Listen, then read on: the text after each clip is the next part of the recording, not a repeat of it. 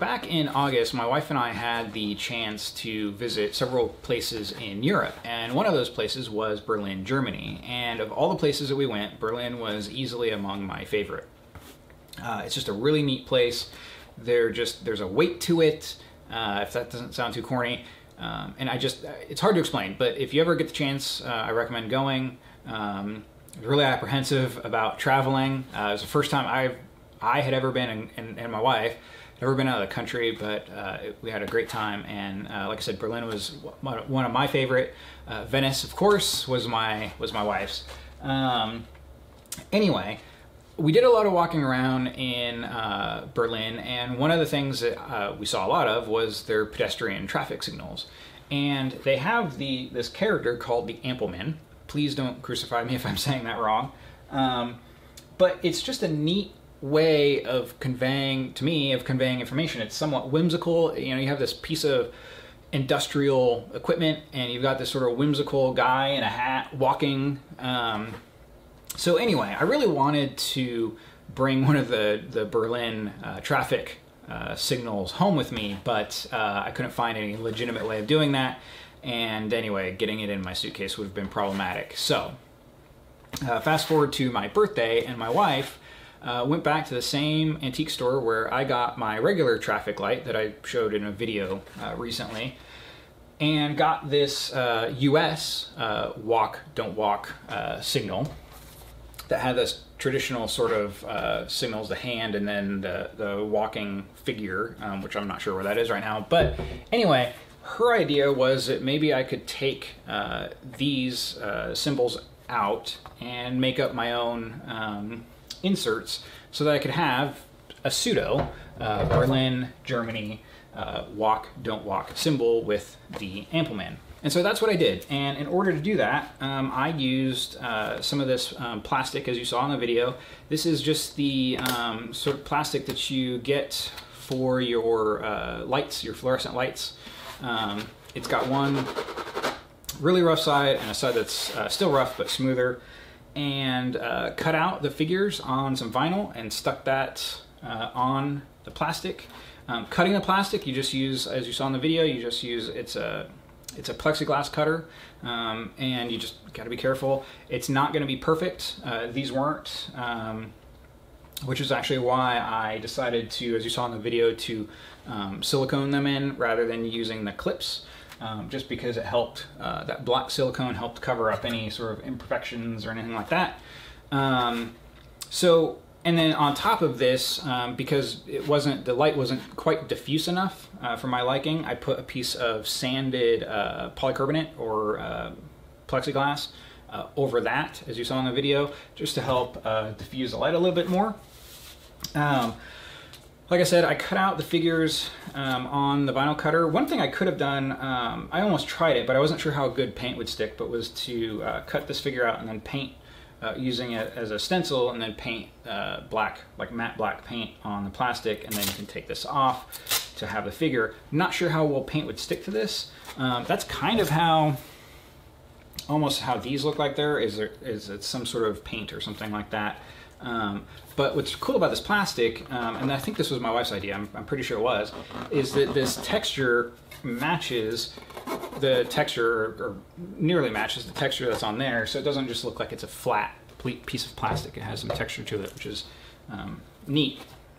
So one thing about the Ampelmann character is that it is copyrighted. So unfortunately, I can't share the files that I used to make these, to cut these, the vinyl out on the Cricut.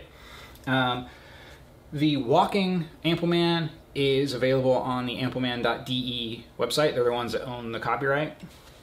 It's available as an EPS download. Weirdly enough, they don't offer the Don't Walk Ampelmann as a download for EPS, so I had to do some digging for that. And I found something that was close enough. I brought in an Illustrator, converted it to vector, and then was able to use that so I could scale it up to the proper size and then cut it out on the thing. So anyway, so just keep that in mind. This is copyrighted. This is for my personal use. I'm not selling it. I'm not distributing the files that I used. So anyway.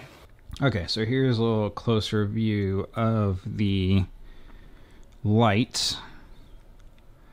There's the don't walk. And if you open this up, it's actually two halves. So you've got the half where I guess the electronics would have gone or whatever, and then you've got this half which has the actual light. Now I just used party lights, red and green one, for these, so that made it easy. Here you can see the sanded plexiglass, and then like I said, I just siliconed everything in. If I needed to or wanted to take this out, it'd be easy just to score that or rip it out or whatever. It wouldn't be that big of a deal, because this isn't quite the same. First off, this plexiglass wasn't quite big enough to be captured by the clips that get screwed in right here, and then also it's not quite thick enough, so I would have had to add some to thicken it up. So anyway, so siliconing was sort of the lazy way of doing it. The other thing you'll notice is that the top one has this convex or concave mirror, parabolic mirror, and the light only came with one, and it really does help sort of make the light a lot more even.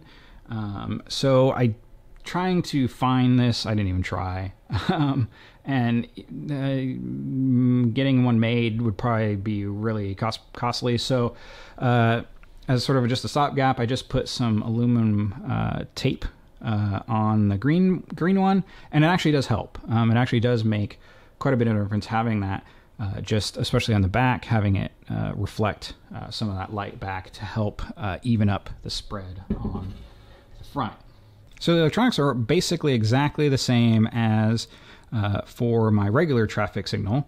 I got an AT Tiny and then some small relays to turn the lights on and off, 5-volt power supply, and then there is a mode button because this does have a couple of few different modes, and then the on and off switch, which is just like on the regular traffic signal, just a soft off. It doesn't actually turn any of this off, it just keeps the lights from coming on. So yeah, and then this top part is basically just empty.